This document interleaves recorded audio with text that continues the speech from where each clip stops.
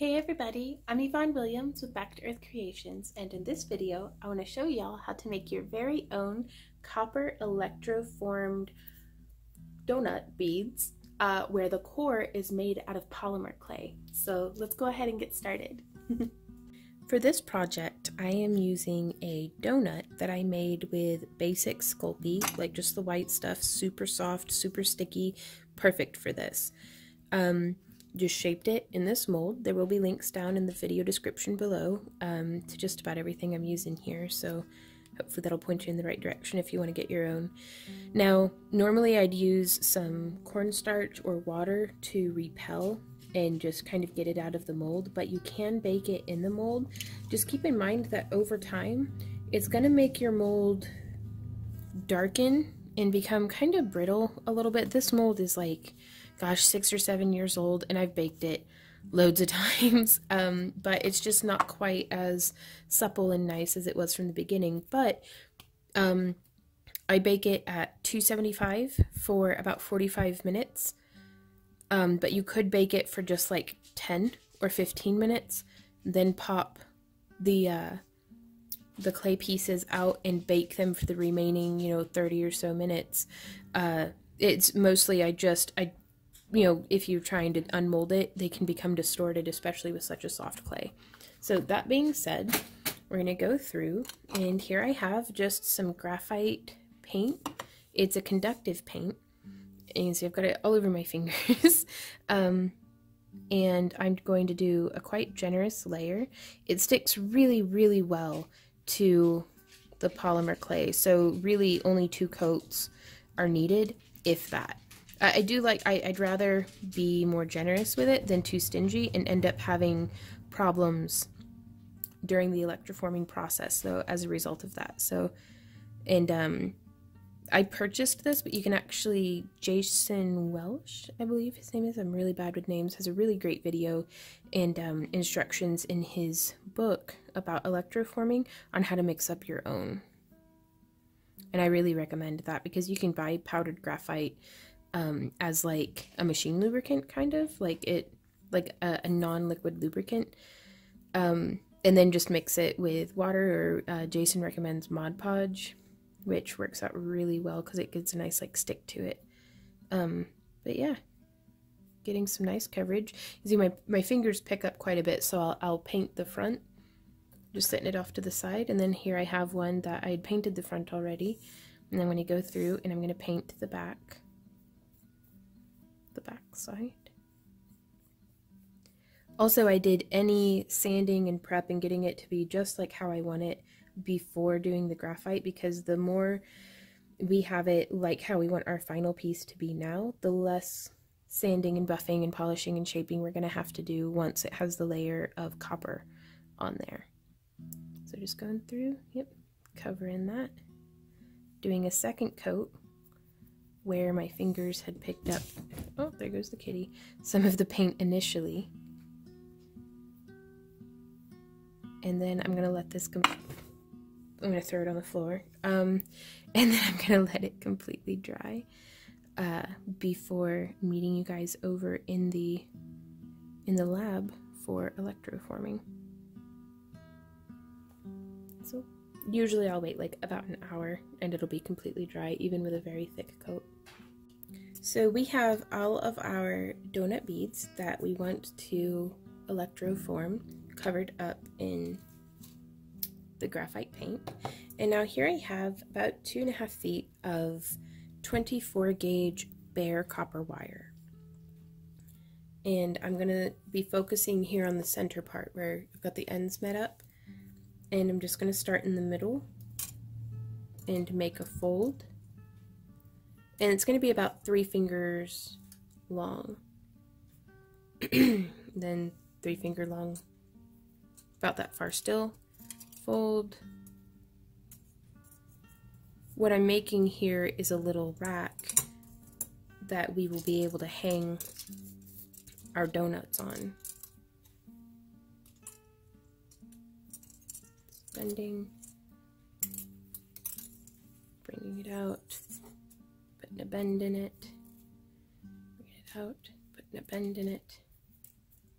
I actually think we can probably put a little twist here on these guys just to keep it joined together up there at the top.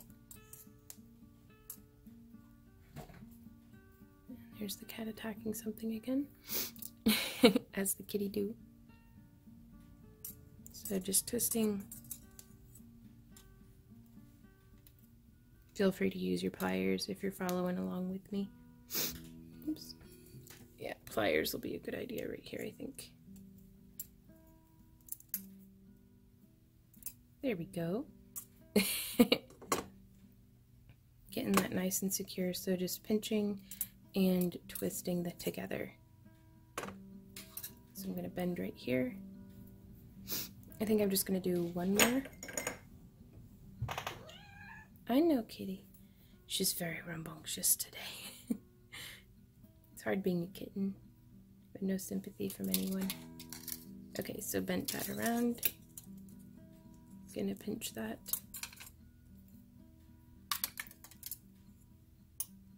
And just twisting around a few times.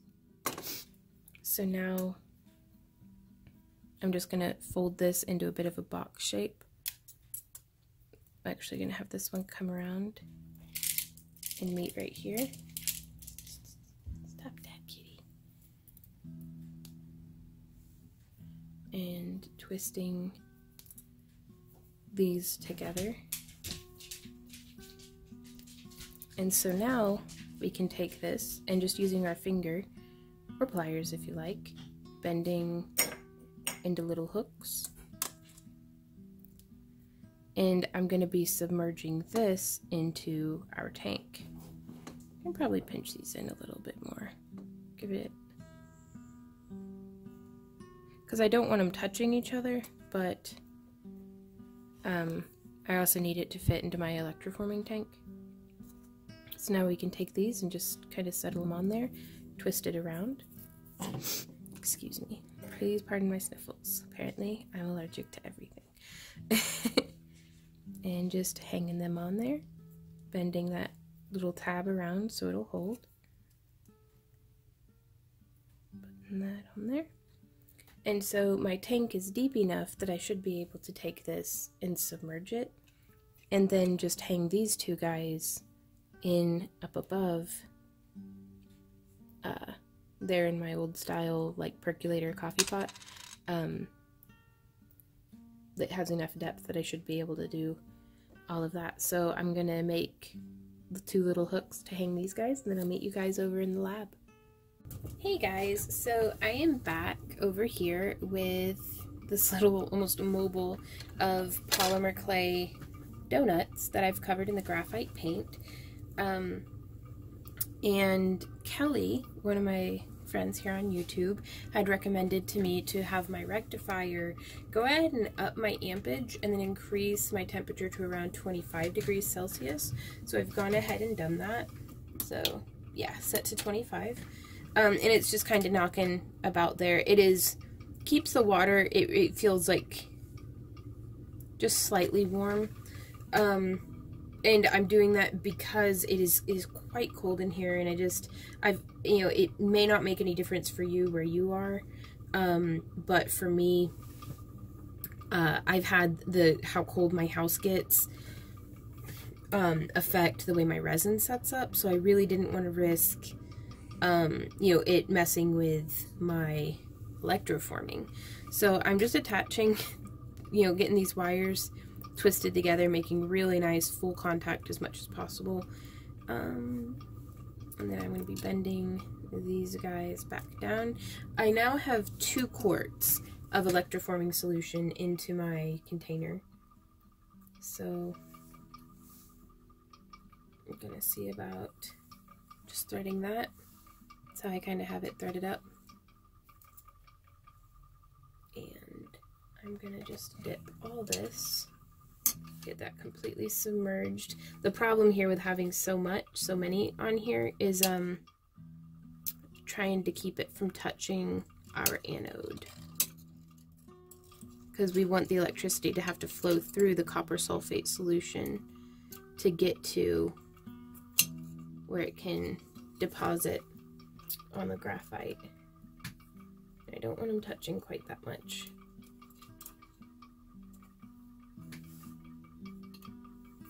So let's go ahead and hook up and see how that's going. Cool.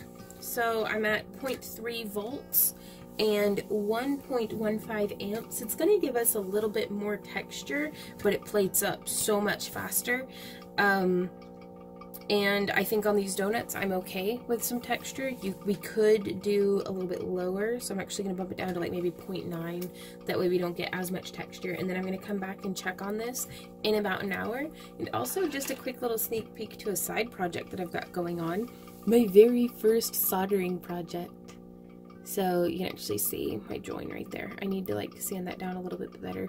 But I soldered, and to cover up the silver colored solder, I went ahead and electroformed it. And this was it in the bath. Now this was copper wire, 12 gauge copper wire, but it was in my electroforming solution for like maybe 30 seconds, and it covered up the silver on there. But I was going to put it through my tumbler to work harden it a bit. But it's very primitive looking, pretty rough, like, but we all start somewhere, and I'm starting here, and I'm loving it. I'm so happy to be doing work like this. So yeah, I'll meet you guys back here in about an hour to check on how these guys are electroforming up. Alrighty, so it has been an hour, and let's check up and see how this is doing. We're riding at 0.2 volts and 0.97 amps. Switching that off. Removing our diode.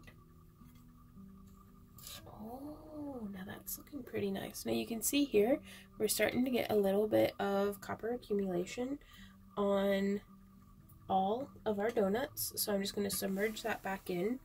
And I think I'm actually going to crank the amps up a little bit more because forgot to put that back on. Because I don't mind at all, excuse me, having a little bit of texture on these guys. Switching that back on. Okay, I'm actually going to bump it up to 1.5, which brought us up to 0.3 volts up here. I don't really know how any of this works. Like, honestly. So I'll check back again in another hour. Okay, so I missed the 1 hour mark. Switching that off. It's been about 2 hours, honestly. And switched off our power. And we are gonna just pull this right out. Ooh, looky there. Now that's interesting.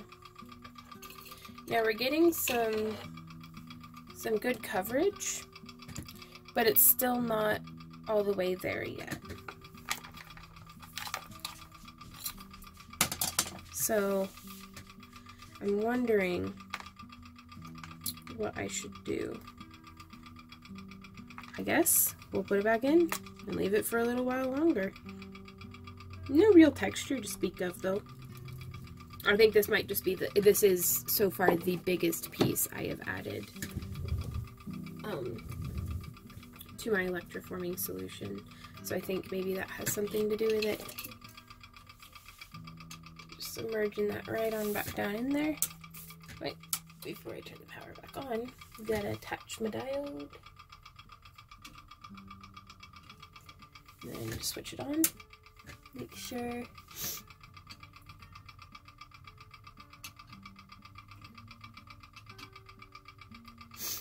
it's not wanting to, I think it's touching something in there.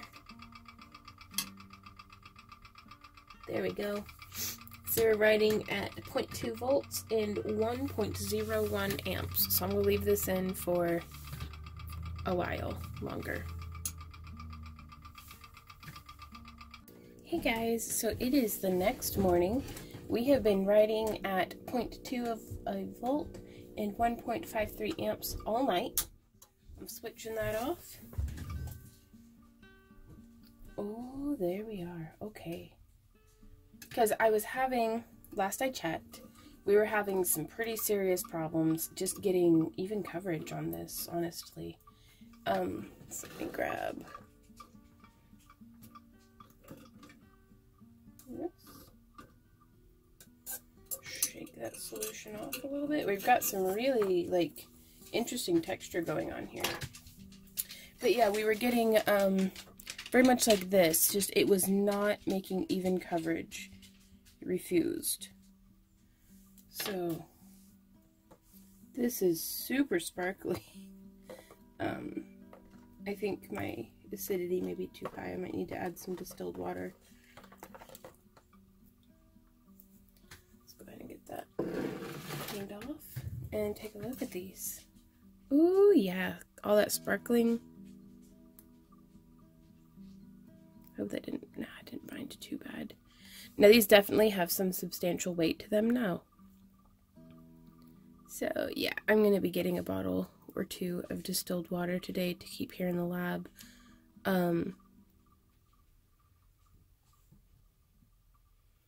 But we finally got coverage. But you can see here on the back even there's like a little spot.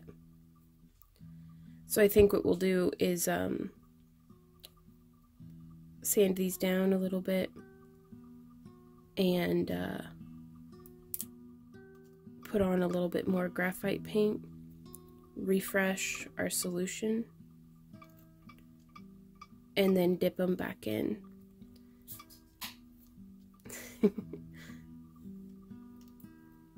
But yeah, the main thing that I don't like about leaving them in overnight is we do get the wire kind of stuck to it. And it took a little bit of copper with it. So, interesting experimentation for sure. I'm going to double check with my Jason Welsh book to see, because he's got like a little troubleshooting section on why it would be all sparkly and grainy like that. I'm pretty sure it's because my acidic solution is too high, but never hurts to double and triple check. But so far though, I do think that is pretty cool. So we have taken our donuts out of the tumbler, and not gonna lie, they've been sitting here for a few days, but so they've started to oxidize up a little bit, but I want a really bold dark oxidation on them. So what I'm going to do is use this XL gel. It's a liver of sulfur gel. And I have as hot as it'll come out of the tap. You don't want it like steaming or boiling or anything, because then it's going to be releasing those toxic fumes.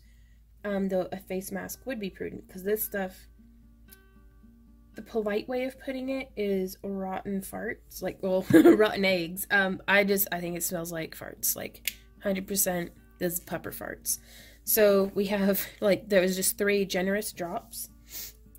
Usually I have, here we are, just a bit of scrap wire. So just stir that in.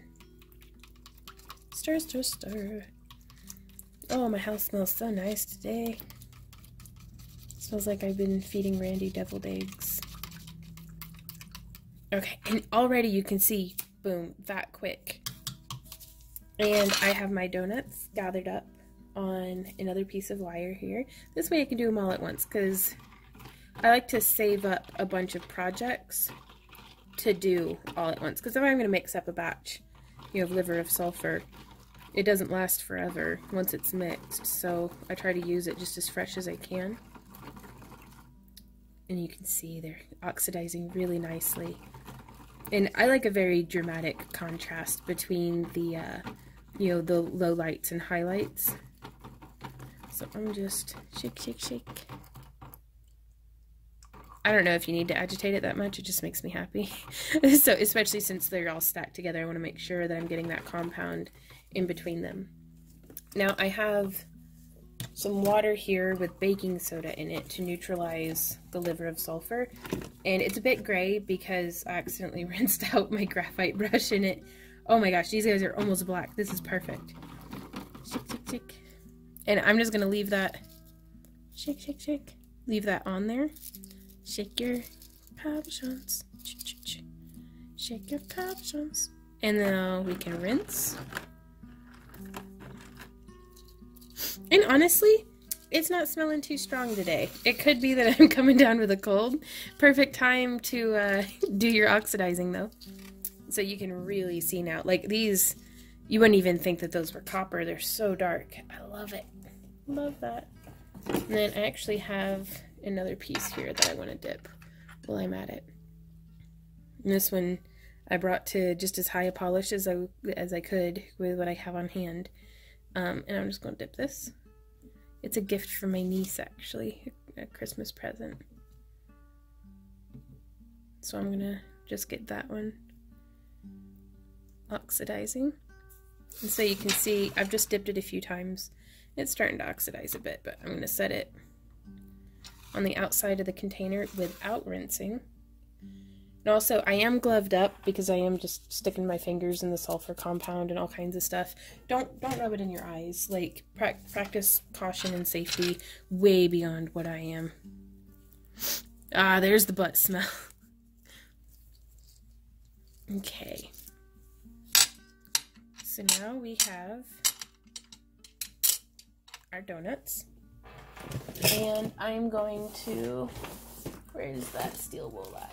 This is a size 00, very fine steel wool. I am going to toss my respirator on for this though, because this stuff makes a bunch of little rotten egg farts are one thing. Steel wool particles are a complete other.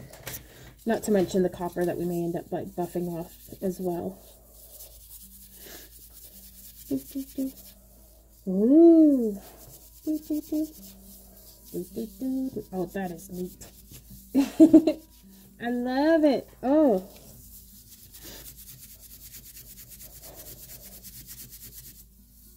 So you can see that's starting to bring out, not a whole lot though. Maybe if we take, here I have a bristle. Maybe this will brighten it up a little bit more. A little bit.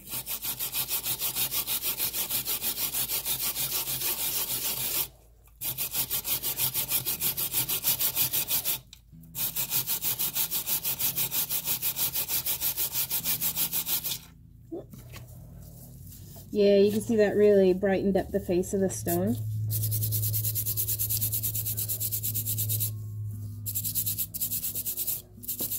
I imagine we could also use some of the finer grit sandpapers.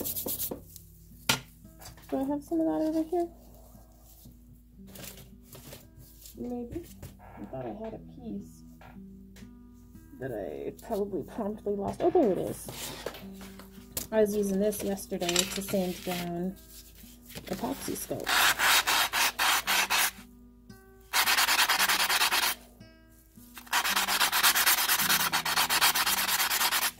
Oh, yeah.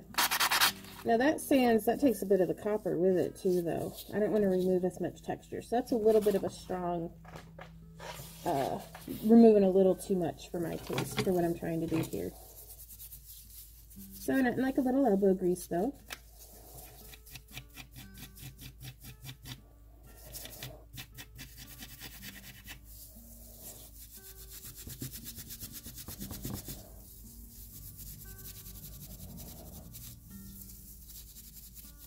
And I'm doing this in real time so that you guys can get a good idea of, how much time and energy and effort is going into this.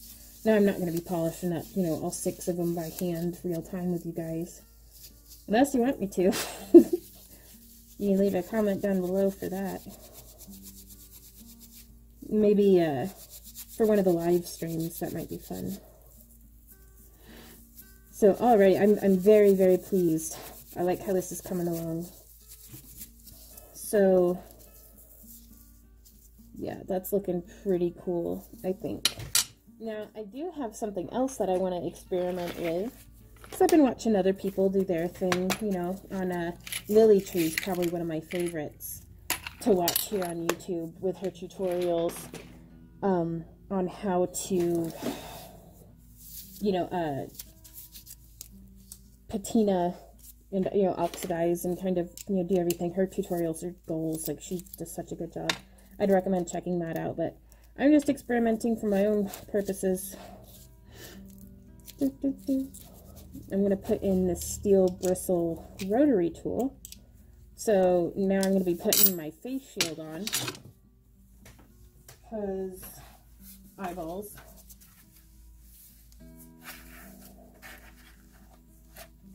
Okay, so this is going to get pretty loud. I'm going to pop it into time lapse and just experiment a bit, and we'll see how this works out.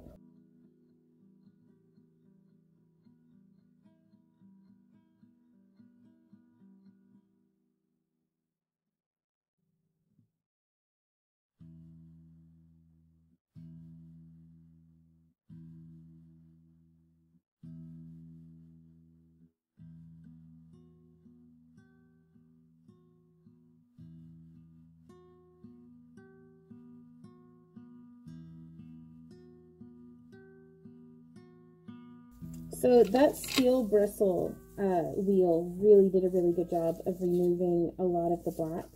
But, you know, it's something to keep in mind that just because that's kind of the kind of result that I got, you may have a different way to hand or, you know, a better or different technique than I do. And so you may not get the same results. So I really recommend to folks, especially since I'm still just learning, which hopefully I'll always still be learning, you know, go ahead and experiment and see what kind of results you get and what you think of it.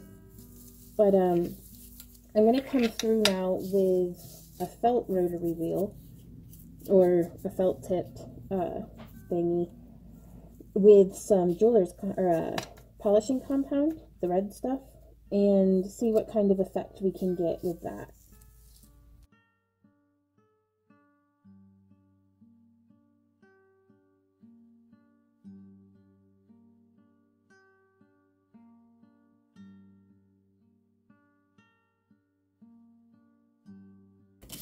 I don't know, maybe I didn't use it right, but this came out like darker than what it was before. So I'm gonna see if I can't steel wool it up a little bit more. Ooh, though, it brings out the nice top shiny. I don't know, experimentation, woohoo! But if y'all have preferred methods for polishing on a piece in this style with like a lot of texture, I'd love to hear from you guys. Because I don't know if it's apparent, but I'm not entirely 100% about what I'm doing. So I'm just kind of messing around, and I love sharing my experiments with you guys because it's, I don't know, I feel like there's a lot to be learned with experimenting with how not to do things. But I'm pretty pleased with this. All that nice texture and stuff.